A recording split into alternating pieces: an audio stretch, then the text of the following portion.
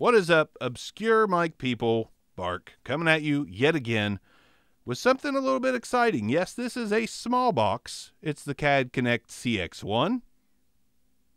Small, little, yellow, different. CAD Connect CX1, which CAD tells me is the exact same as the CAD Connect CX2, but a one-channel audio interface that is 20 hertz to 20 kilohertz, 24-bit 96 kilohertz, dynamic range of 118 dBA, which, if that is true, is pretty decent.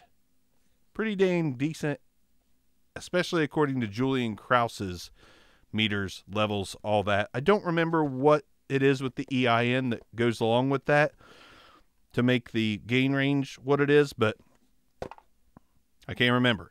Julian Krause can. Go watch him. He's freaking great.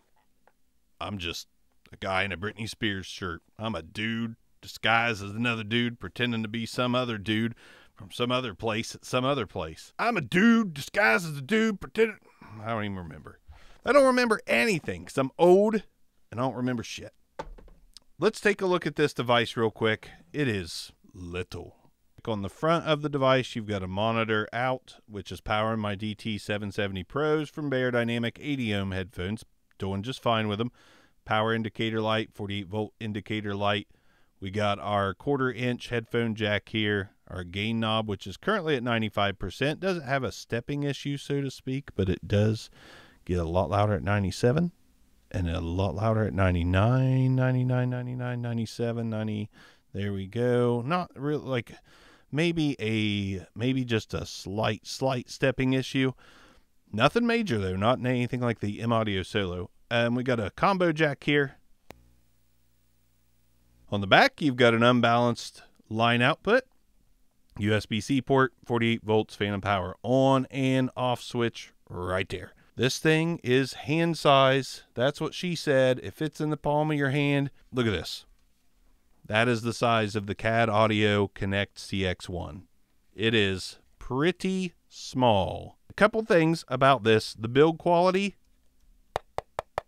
is plastic. It also does not weigh a lot. It also did not come with rubber feet, but it's got little cutouts for the rubber feet. 99% sure it didn't come with any. Yeah, I don't see any. So... you're going to need some super tiny rubbers. That's what she said. Little tiny rubbers for the bottom because it will slide around on your desk without them. Anyways, this thing is $49. $49. Very small. Throw it in a travel bag. The 24-bit is nice. What was it, 2496? Yeah, 24-bit 96. Drives an SM7B. Has phantom power. Headphone amp's pretty good.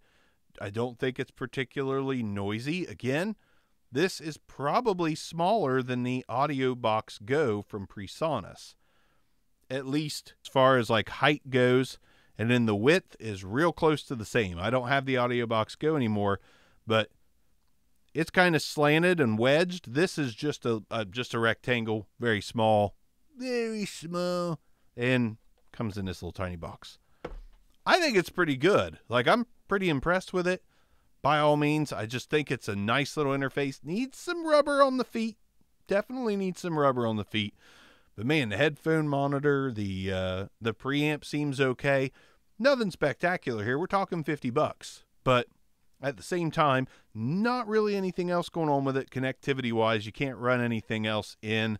You got that unbalanced red-white out for monitors. That's fine in my opinion, but it is limited. It is a very basic interface, but for $50, it's a pretty small, cool, and powerful little interface. So on the BB side, yeah, what the fudge am I doing? Fudge.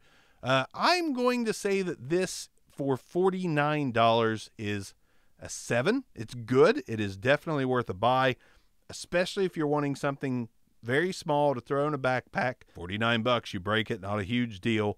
It is plastic. You'll have to be careful, but $49, super small. Again, like the MVX2U, if you're a minimalist like me when it comes to audio gear and you like to just have stuff that'll get the job done but can be taken anywhere with you, This is pretty darn cool for the price. Again, that's pretty much the bottom of the interface market price-wise, unless you want to grab a Taeyoon Q12, which I got laying around here somewhere for $25.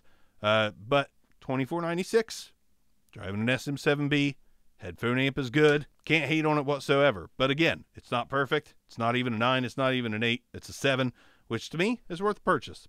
Just what size do you want? What size do you want? That's all I got for you, folks. The CAD Connect CX1 is out of here. Bark is out of here. And I'll see you guys on the next one. Obscure Mics. Peace out.